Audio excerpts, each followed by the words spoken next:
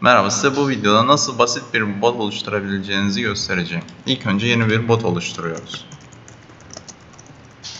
Botumuzu oluştururken kullanmasını istediği dili ve zaman dilimini seçiyoruz.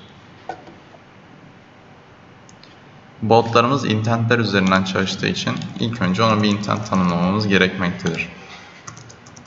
Botumuzun merhaba ve selam denildiğinde cevap vermesini istediğimizi Define User Space kısmında tanımlıyoruz. Geri vermesi istediği cevapları ise mesaj kısmında tanımlamamız gerekmektedir.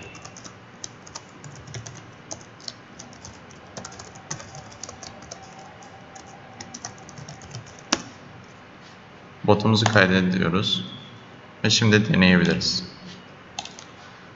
Merhaba, selam dendiğinde otomatik olarak cevap vermektedir. Eksik yazılımlarda da